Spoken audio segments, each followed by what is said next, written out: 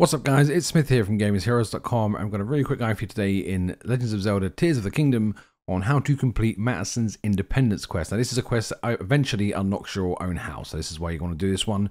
Come to this location here in Tarrytown, you will find that the dad is standing there. Speak to him, you'll get the quest. Head up the stairs and speak to the daughter who will be in her room. She will tell you about a lesson she's going to teach.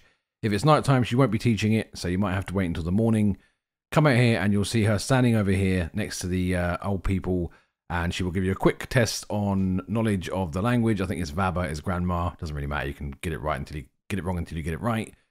When you come back over here, she will need help getting to the bottom. Now for this bit, you must have paid the guy here to access this device, so it parks up here. Otherwise, it won't work. So what you want to do is you want to speak to him, pay him to use it. It's a bit of a rip-off. And then use a puff shroom to throw on him from a distance. Make sure you're at a distance. If you're within inside the smoke when it goes off, he will see you and it won't work. Speak to Mattison. She will then be able to go down. And then all you've got to do is follow her down to the bottom, speak to her dad, and he will tell you he needs some Sunderline flowers. These are very common in the Sky Islands. I don't think you can find them anywhere else. So just go to any of the Sky Islands you've got access to, go to a tower, launch in the air, find a Sky Island, and you'll be able to get 10 Sunderlines in no time at all. Hey guys, nice and quick, nice and easy. Get when you get back to the game. If we helped you out today, do like and subscribe. I do appreciate it. And I'll see you in the next one. Take care now.